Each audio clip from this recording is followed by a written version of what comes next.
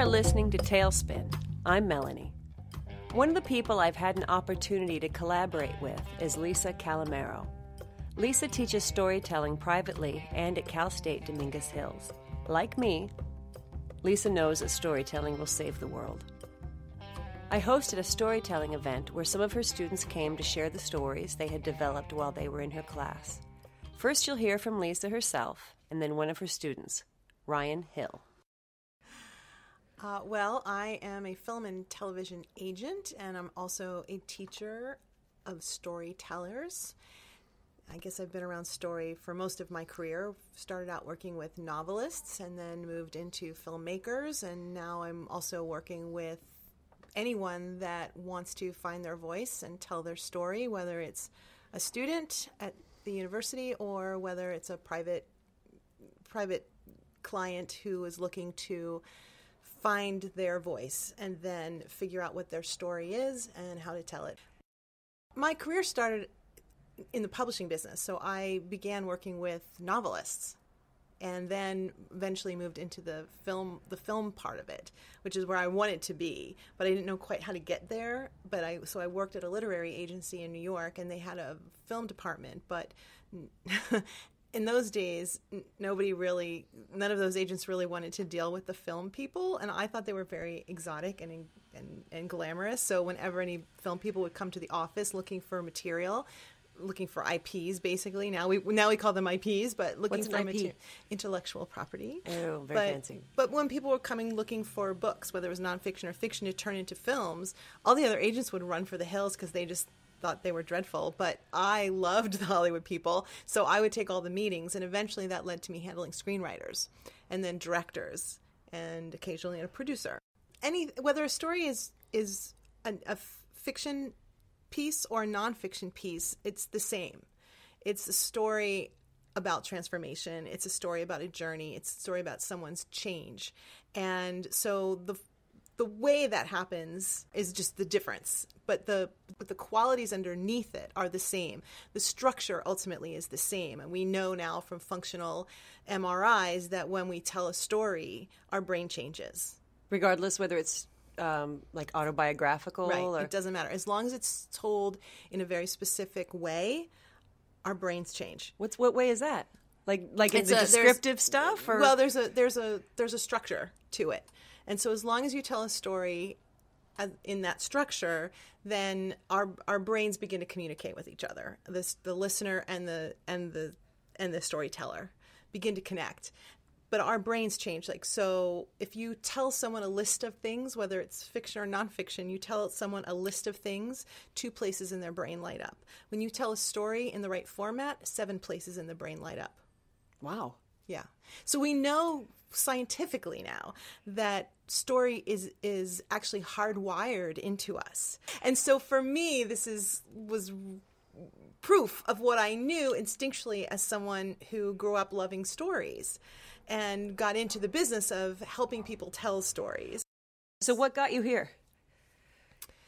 To teaching people to find their voice. Right. Well, truthfully, a number of factors came along. Part of that was that I had been mentoring people in screenwriting for a long time as an agent and as someone who works for some nonprofit organizations working with screenwriters.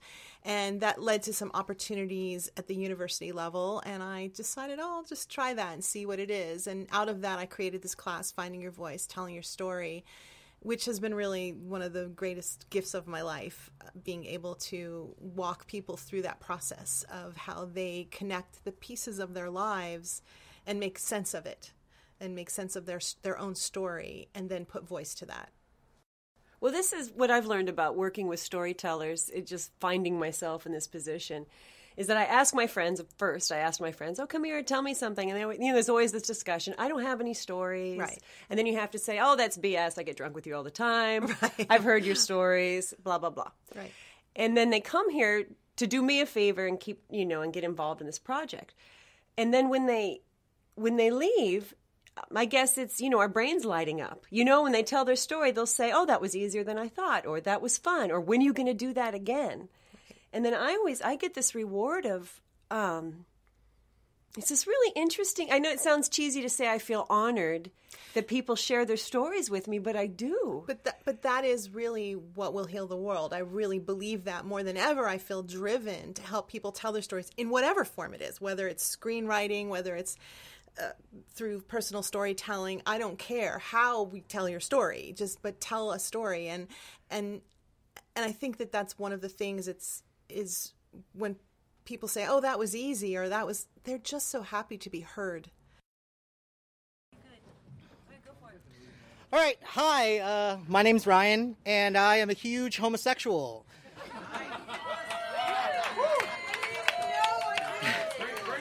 I know you're shocked. No, it sounds like a weird way to start it, like this is some sort of AA support group for like gay, like I'm gay. But it's so that I can tell you the story about how I came out twice. The first time I came out was actually sort of a laughably uneventful situation. When I told my friends that I was gay, they all just breathed a sigh of relief, like, oh, thank God you finally figured it out. And my dad said he had known since I was 3 years old when, with no training whatsoever, I executed the most perfect cartwheel he had ever seen. The only... Yeah, I will. I will for sure. I'll show you. It is actually spectacular to an almost alarming degree. So the only person who apparently didn't know I was gay before me was my mom. And so I was like, yay, I get to surprise somebody. Awesome. But it was also kind of scary because she was the one person who... it would upset me if I were to disappoint her. So, and actually, I didn't even get to tell her. She beat me to the punch, and one day she asked me, are you gay? And what felt like 10,000 seconds passed in bone-chilling silence. It was probably only like 3 seconds, but you couldn't tell my clenched butt cheeks. It was anything less than like a decade. I couldn't make a diamond in there. And so I eventually whispered, quietly, yes. And she didn't scream at me, and she didn't go crazy. She didn't give me any of the histrionics I was sort of, fearing were going to happen. She crossed her arms and looked, I guess what I could only call as, mildly perturbed, and said to me, your insurance is going to go up. And she walked out of the room. And I was like, not, I didn't think, so I was like, are gay people bad drivers? I don't understand. Maybe some of you don't know that, before there was the Affordable Care Act, being gay could be considered a pre-existing condition, sort of like being a smoker, except you smoked something different than cigarettes. Was that one too dirty? That's where I crossed the line? So anyways, after I told my mom finally came around, and everybody, in my life was great. No one was beating the Bible at me. No one was disowning me. And I had this newfound sense of identity. And so it was actually towards the end of high school, and I was graduating, and I was going to start my career in entertainment. And I was going to be, an actor. And so I got an agent, and I started working commercials, and I had a career trajectory. It looked like I was actually going to do stuff. And so my agent suggested I meet with this really high-powered Hollywood acting coach. And she was everything that you would imagine from a Hollywood acting coach. She was acerbic and bitter, and everyone talked about how she was she's a straight shooter. She'll give it to you straight. She's so truthful, which just means she's a mean bitch. That's all that means is she's a mean old bitch. And, similar. And so, I met with her, and the first thing she said to me was, "You're too gay. You look like a lead, but you act like a gay best friend." And suddenly this identity that I was so proud of shattered into pieces around me. And I kind of wish that I could tell you this is a story about how I stood up to her and I did what I believe to be true, but instead it's the story of how I took every bit of advice that she told me. I took vocal lessons to deepen my voice so that I could sound less gay. I worked on my mannerisms so I could act less gay. I even started lying to friends and colleagues, saying that I wasn't gay, and going so far as to hit on women, which I'm sure was as painful for them as it was for me. How you doing? No. So, and I started getting to the point where I just started to hate the person that I was becoming, and over time, I got sick of being this phony person. Like, how is it that I'm gonna get what I want but I have to be somebody else to do it? So eventually, I stopped lying. I stopped changing my mannerisms. I stopped changing my voice, and I just stopped. And I got really depressed. I thought I couldn't. There was no way I can do this. This woman, who I decided was the Word of God, had said I can't have a career, and so I can't. And I was wallowing in self-pity on the couch when I came across a DVD of one of my favorite comedians, Margaret Cho.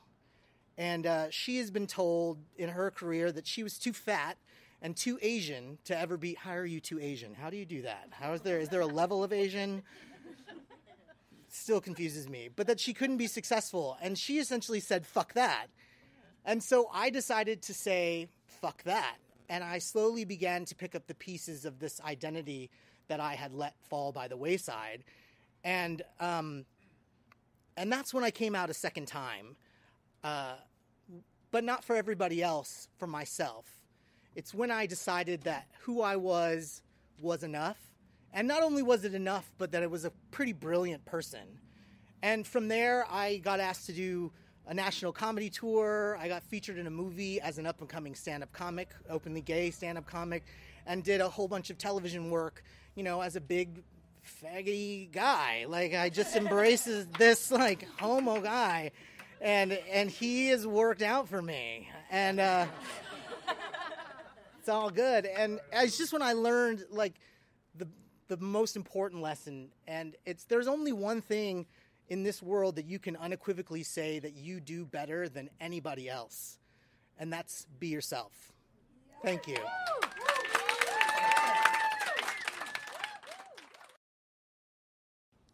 I had been dating my boyfriend, Mike, for about 5 months. I had a plan to go back to my hometown to visit my family, and it seemed like the time that he would be coming back with me to meet them for the first time. And Mike was a sweet, fun, gregarious guy. I describe him as like a younger, hotter Santa Claus who changed his clothes more often, but he really had this jolly vibe about him. We're heading into Buffalo, and during the final descent, I decide this might be a good time for me to tell him a little bit more about my parents. I start with my mom and I say, she's a really kind woman, but she does have a mental illness. She has schizophrenia. She does take medications. I'm sure nothing will happen, but I just want you to know. By the way, my dad, he's a really fun and interesting guy. He's a big talker. He can talk about any topic in the world. Religion, sports, he'll talk about anything. A beer can, he doesn't care. He's an alcoholic. And when he drinks, he's prone to rants. Nothing I could have said could have prepared us for what was about to happen. We elect to stay with my sister, and we have this plan. We're taking a road trip to go see The Lion King. We're all excited. Mike and I jump in the car. We're going to pick up breakfast before this big road trip. Coffee, bagels. We are traveling down the absolute busiest street in my hometown, which is Niagara Falls Boulevard. We're at a stoplight. Out of the corner of my eye, I see someone in a bear costume waving at traffic going by. I say to Mike, "That's my mom."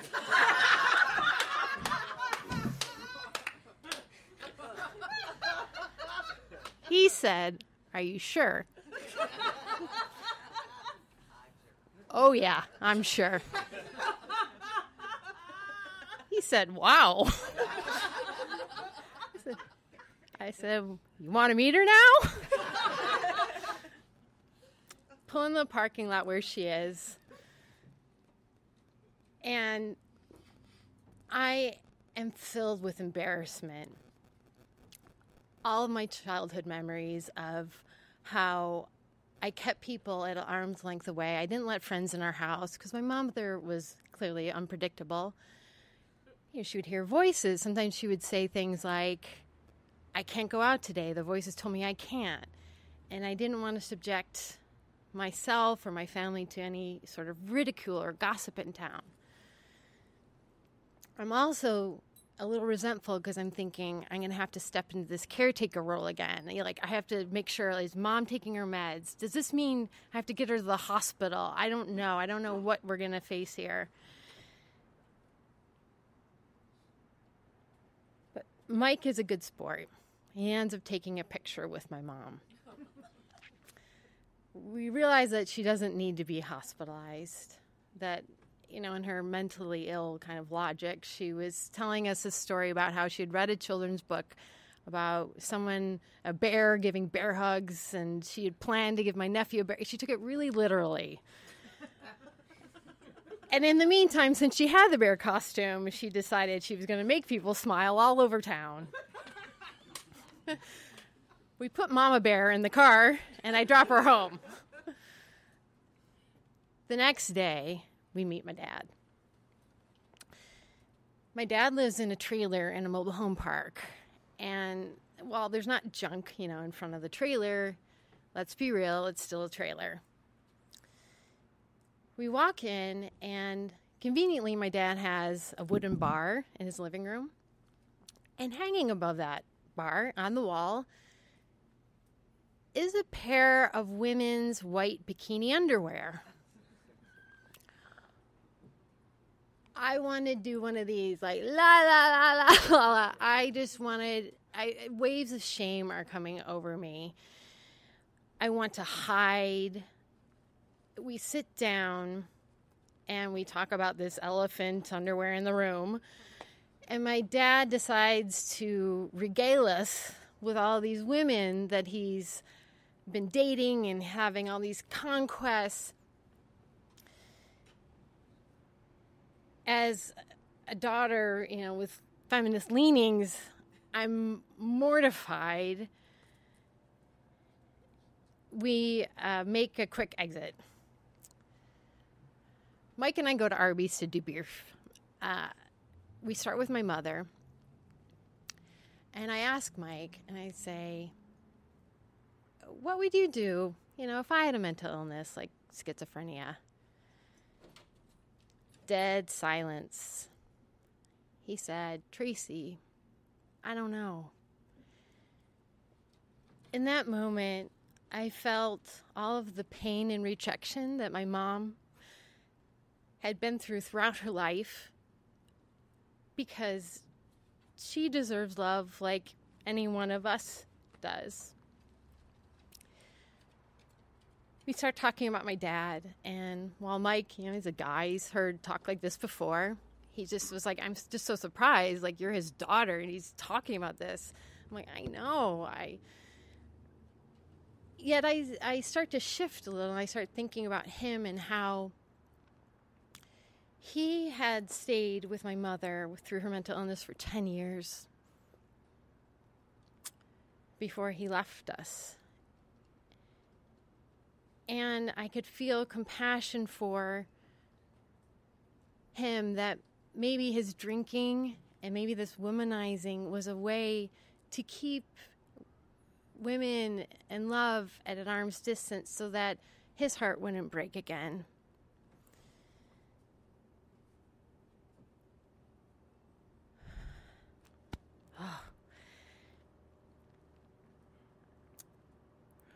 What was once a source of shame for me has become a source of pride for me, because my family is a group of powerful survivors. We might be the strongest people you'll ever meet in the face of adversity and craziness. My parents really shaped what became really important to me that I carry forward. Like, I try to be, as compassionate and empathic with anyone I meet, because who knows what they've been through or what they're currently going through. And they really informed me about my ideas about love. I aim to love people, not in spite of their differences, but absolutely because of their differences.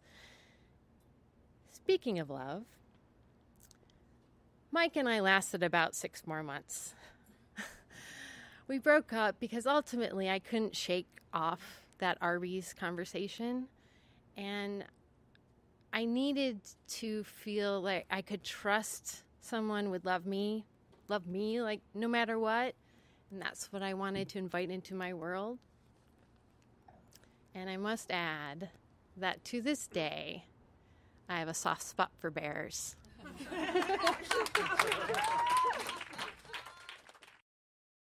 That was Traci Sutton with Mama Bear. This episode of Tailspin are all students from Lisa Callamaro's storytelling class, Finding Your Voice, Telling Your Story. I recorded them all live at an event I hosted last fall. Next is Rachel Hillberg with the Eagle-Eye Detective Agency. So it's the first day of 7th grade, and the hallway smells like cheap textbook glue, sweat socks, and fear.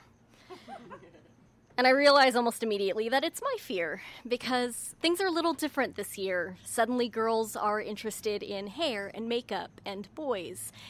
And I'm just worried about what's going to happen to the Eagle-Eye Detective Agency.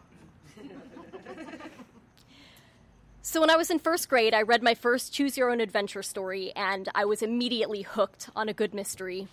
By 2nd grade, I was reading Nancy Drew, and I decided I wanted to be Nancy Drew more than anything. And in 3rd grade, my best friend since kindergarten and I both started reading the Babysitter's Club books, the mysteries and super mysteries, and we decided we were going to form our own club. It was going to be a club of girl detectives, and we were going to call ourselves the Eagle-Eye Detective Agency. So Amy was the kind of girl who, if you were into sports, which I was not, you would want her as your team captain. So naturally, she was our leader. She was our president. And I had most of the knowledge on how to be a kid detective that I had gathered from books. So, of course, I was the vice president. We had this friend, Yvette, who had the most gorgeous handwriting I've ever seen. And, of course, we made her our secretary. And she was responsible for recording all of the minutes to our weekly meetings, or our bi-weekly meetings, really. We'd always meet at lunchtime at school in secret, and we'd meet and we'd sit on a cinder block wall of this planter, and under the trees we would talk about how we were going to get our first case, our first big break. Because we're 8. No one's dropping cases in our laps. So how would we hone our skills with no real cases? We started making up our own cases, and this included just a collection of villains and supervillains that we had concocted as a mashup of the Power Rangers, Where in the World is Carmen Sandiego, and, because we were being raised in the church, the Bible. So our head supervillain, the baddest of the bad, she was Jezebel. We called her Jezzy. And the way it worked was anything that went awry, just in life in general, we knew Jezzy was behind it. So when Amy's neighbor's dog went missing, we knew somehow, beyond a shadow of a doubt, that Jezzy was responsible for this. And where do you go to find a supervillain who looks like Elvira and dresses like Morticia Addams? Certainly the goth kids must know what's up. So we go to the mall, and if you can just imagine for a second. It's the 90s. So after school, if you can just imagine for a sec, we're tiptoeing and ducking behind ornamental shrubberies and crab walking along the wall outside of the Hot Topic. It was us. Needless to say, we didn't find her that day, but we gathered some pretty good leads. the way our detective club worked is we'd only really meet during the school year because even though we were really good friends, we wouldn't see each other that much over the summer. So that was fine because every school year we'd pick back up where we left off. Like no time had passed. Detective meetings, at lunch, at the planner. But the year between 6th and 7th grade, I could feel that the time had passed. Because when I got back, other girls were growing boobs, and I had braces. And somehow, inexplicably, one of the things that was cool, in addition to the hair and the makeup, was sticker collecting. So these girls would have these giant 3-ring binders full of sheet stickers that they would collect and swap like baseball cards. And when I caught up to my best friend Amy, 3rd period, she was in that group with the hair and the boobs and the stickers. And I found Yvette at lunch later, and she wasn't super into talking about detective shenanigans either, and it was kind of a moot point without our president. That was okay. We'll just take a little bit of a longer break and come back later, adjust to junior high. But as the year wore on, I started to worry that Amy was telling our top secret detective club stuff to her new friends. Maybe gossiping, but I didn't have any proof, and I couldn't imagine that she would betray me like that. So one day I'm walking into gym, which sucks because I'm a nerd and it's gym class. And I'm wearing this oversized heather gray t-shirt with our school logo on the front and these giant basketball shorts, navy blue, that go all the way down to my knees and my little stick legs stick out of them. Just feeling gross and self-conscious. And as I walk into the gym, I see Amy and her circle of future cheerleaders, and their gym outfits even seem to fit them better than mine fits me. And they're talking and laughing, and I get a knot in my stomach. And she looks up at me. It's really the first time she's acknowledged my presence this year. And I get really worried, but I get a little bit of hope because she's had time to get used to this group of people and feel integrated into this group. Maybe this is the moment where she asks if her best friend since kindergarten can be invited to join in their shenanigans. And sure enough, she says something to this other girl, Carly, and Carly comes over, and I kind of look behind me to make sure that I'm not about to embarrass myself as she's saying hi to somebody else who's walking in behind me, and there's no one else there. So she gets about 3 feet from me, and she smiles at me, and she says, "So, how's Jezzy?"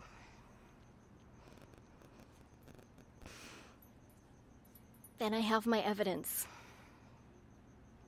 I'm crushed. And I feel alone. I've lost my detective club. I've lost my best friend. Needless to say, I cry myself to sleep that night and many other nights that year. And I start to spend a good deal of time in the junior high library where I discover this incredible encyclopedia of art. And it reminds me that when everyone else left the detective club, I was left with what I started out with, my imagination. And as soon as I let go of the embarrassment I felt it had caused me, I let it lead me. And it led me to meeting other creative weirdos, artists, mystery lovers, and it led me to an amazing art career, one that I couldn't imagine possible, where I never had to stop being a girl detective because that's what my art is about. I design little secret messages and decoder wheels, and I even got to recently work on a TV show making props and maps, code books, ciphers for this show called The Friendless Five, and it is a show about a squad of teen girl detectives.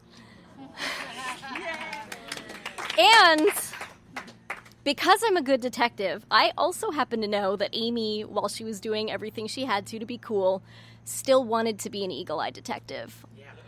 Because One day, when she was away from all of her cool friends after school, she saw me sitting on that cinder block planter, and she skipped over to me and smiled at me with a smile that was completely lacking in malice or sarcasm.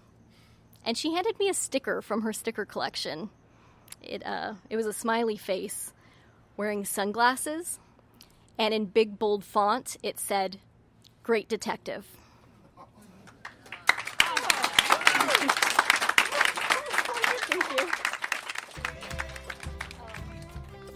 I'd like to thank Lisa Callamaro, Ryan Hill, Traci Sutton, and Rachel Hillberg for their contributions to Tailspin. If you'd like me to record a spoken word event of yours, or if you got a story to tell, hit me up.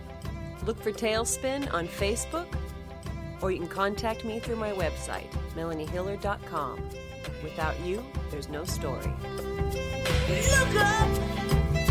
Look up! Look up. Keep your eyes focused on the beautiful, ever-changing